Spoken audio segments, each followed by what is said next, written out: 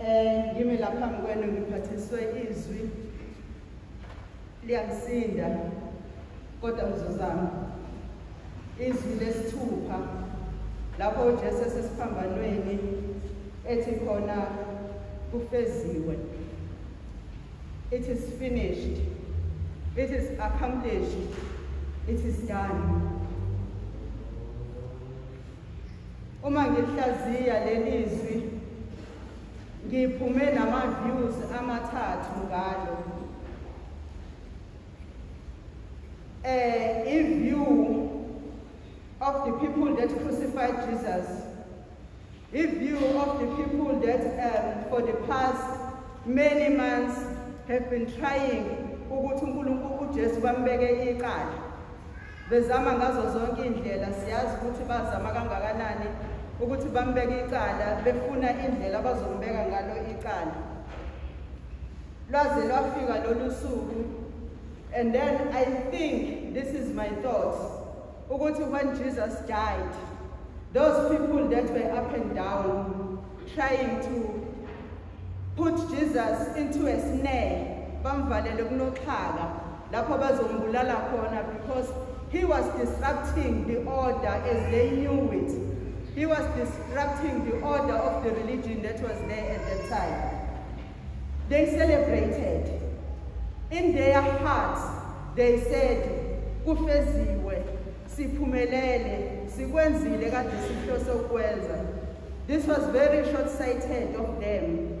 Umbuzo enginawo kuthina ukuthi siyaba short-sighted ngale ndlela ukuthi we look for what we look for a short period of time, and when we get that little accomplishment, and then sibe nalento eyi-pride ethi kufeziwe, ngifikile, I have arrived, because I'm looking at them saying that ukuthi as soon as the word was out ukuthi Jesus was no more, they had that sense of accomplishment ukuthi we have arrived.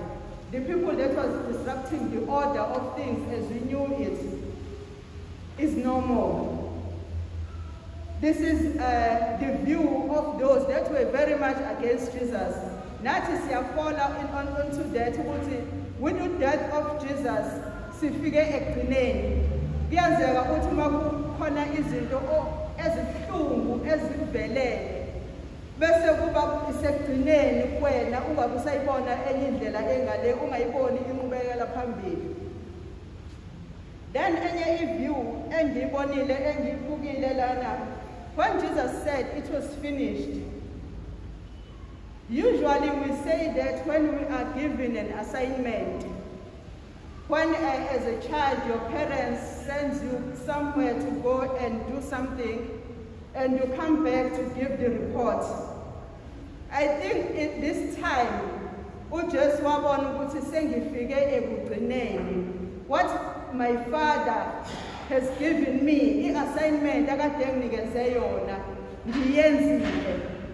Sengiyareport again back ukuthi it is done, it is finished.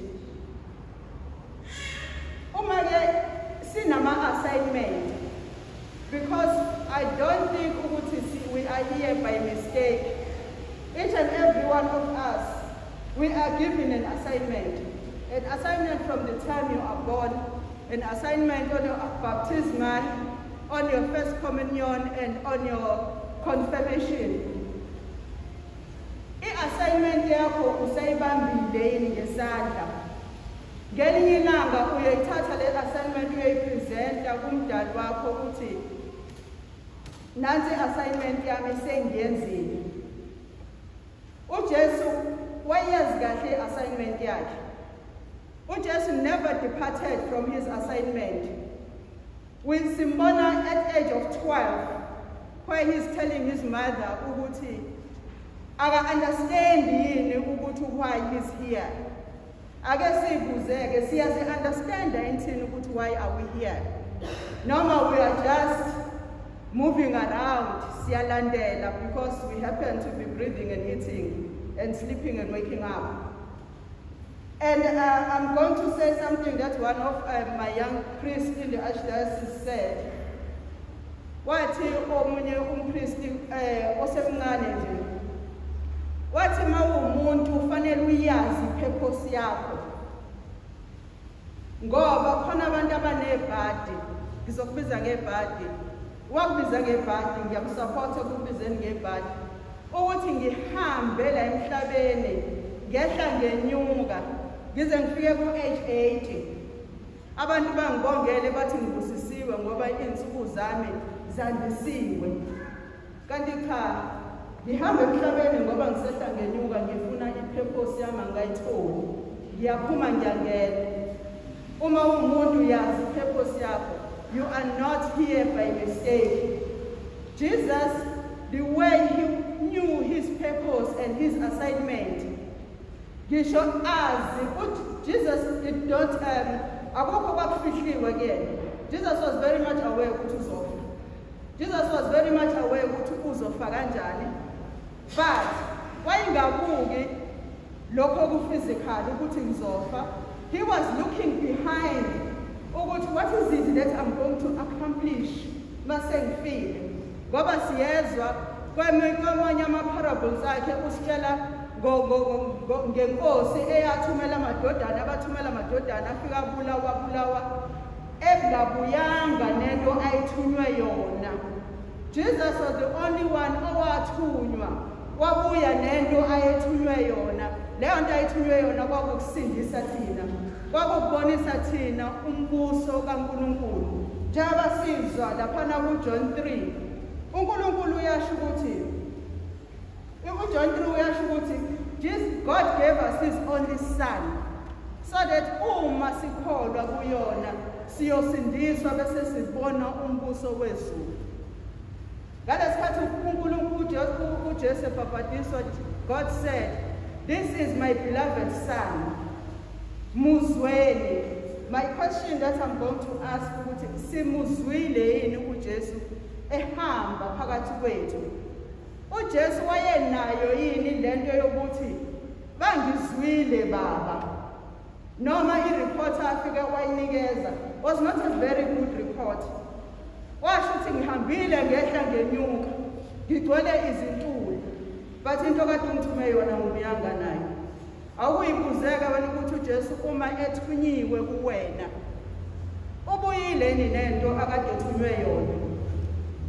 Zibuze wena ukuthi wena uma uthunyiwe ubuyile yini nento okuthunywe yona? Noma ushaye isijona owathi ethunywe eNineve washona eTarashish. Mhlawumbe sibhizi siyabhuku sisemaTarashish siyoze sisizwe iy'nhlanzi zisigwinye ukuze sikwazi ukuthi siye la fanele siye khona. I-assignment uJesu ayi-understanda. uJesu wayenawo wonke amandla okuthi athi let's turn this around baba. It is going to be very hard for me. We heard him praying. Ethi Nkosi sidlule uma ngahle usidlulise lesi sitsha. There was all the power yokuthi lesitsha sidlule. But God, because Jesus came from heaven with one purpose and one purpose only, to come back with us. Ezosindisa ukuthi ngelinanga sibuyele embusweni kaNkulunkulu. Then enye i-purpose, enye i-view engiyibonile kulelizwi esikhathi ethi uJesu, it is finished, it is done. I like the word it is finished because I discovered that to finish has an opposite. Opposite to finish is the begin. People that were looking, now we are lucky because now we know his story post-facto. And yet, sesisazi ukuthi uJesu wafa wavuka kwabanjani. But still we're still struggling ukuthi sidlule ku finish. Siyongena ku begin. Because ngale kuka finish, ngale kuka kaJesu, ngale kwa physical being of Jesus that died, there was a spiritual being that lived, that still lives.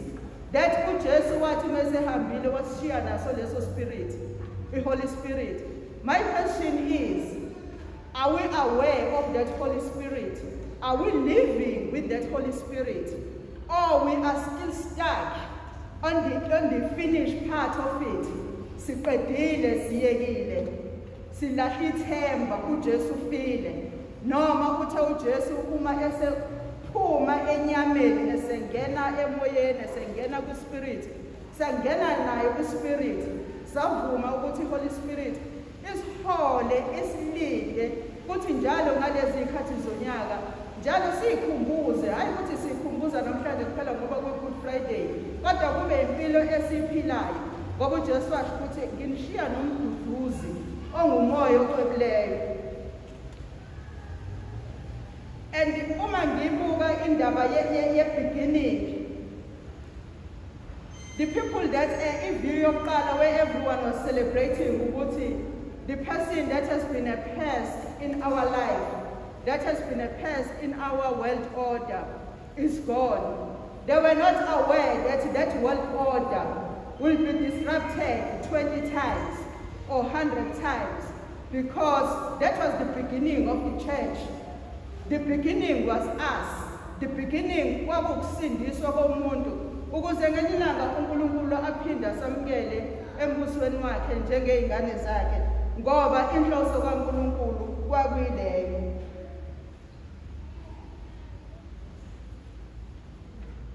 Uma ngiselapho nje ngibuza ke ukuthi thina si-ready yini ukuthi go beyond i-finish. Leli phasika esikulona ngo-2022 elisifice sino 2 years singami endlini zikaNkulunkulu si-celebrate lezi zinsuku ezibaluleke kangaka.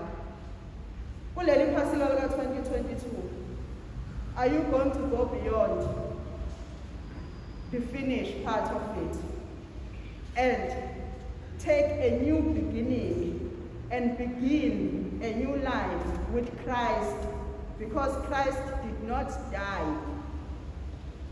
The physical form of Christ was the one that was dying. It's the one that when I was growing up, each time this part was, I will cry because now we've done so horrible to Jesus that Jesus is now dying.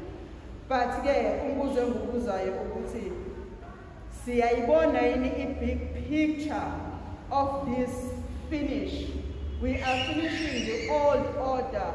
We are beginning the new order. Asizongena kuyona sibe yisonto eliqinile elilandela umthetho kaNkulunkulu okuthi ngelinye ilanga sikwazi ukwamukelwa embusweni wasezulwini. Amen.